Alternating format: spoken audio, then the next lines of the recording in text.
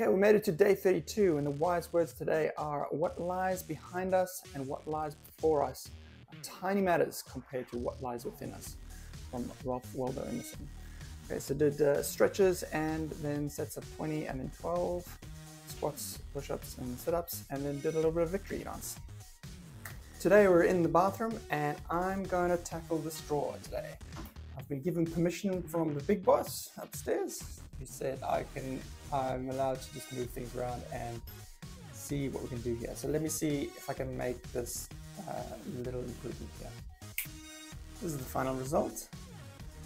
So I've just packed everything into these bags. There were about 5 of them, and so kind of sorted them out, washing stuff and going away, dental things, makeup, and just spare stuff, miscellaneous things. And I've got a bag for myself at the back there, going away. So not great, but better.